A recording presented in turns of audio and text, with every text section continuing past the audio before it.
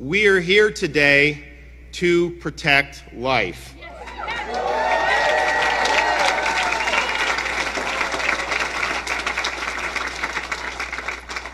We are here today to defend those who can't defend themselves.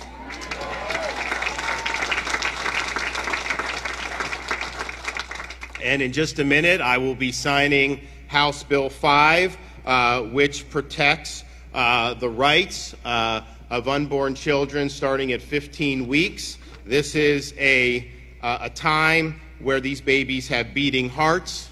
They can move, they can taste, they can see, they can feel pain, they can suck their thumbs, and they have brain waves. And so this will represent the most significant protections for life that have been enacted in this state in a generation.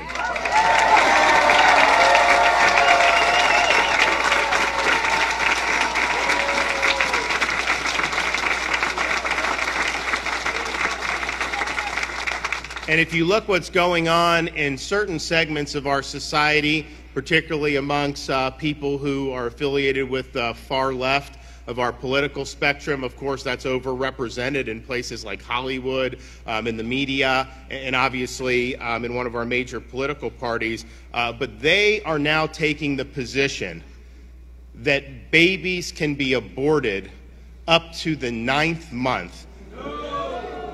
Literally, you can go back, for you parents, and those are some of the most significant experiences of my life, to hold your child for the very first time. What they would say is, parent holding that child, if you just go back a day or two, then you would have been able to snuff the child out entirely. That is just fundamentally wrong. That is infanticide, and that has no place